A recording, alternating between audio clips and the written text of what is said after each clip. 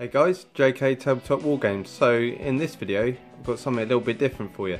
So I wanted to share my Ogres that I use for Age of Sigmar and Kings of War. So I'll just show you what I've got. So we've got a group of warriors, the standard bearer. Show you what these guys look like. I like Ogres because they're quite easy to paint.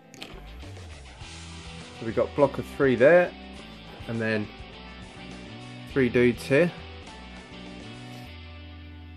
Looking good.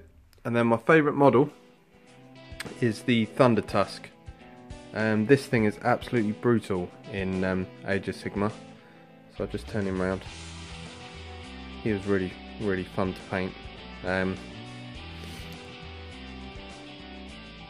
Really cool model. Just used baking powder with PVA for the bases. I painted these last year somewhere. I'll just show you the dude on top of the horse there.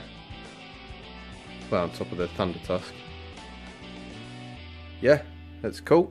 And then we have the Butcher, which is like a hero in Age of Sigmar, or a wizard in Kings of War. I'm yet to finish his base. But he's pretty cool.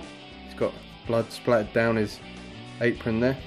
So yeah, he's a really cool model. And then I have 4 Mournfang Cavalry, which I'm yet to paint, but these are going to be fun to paint.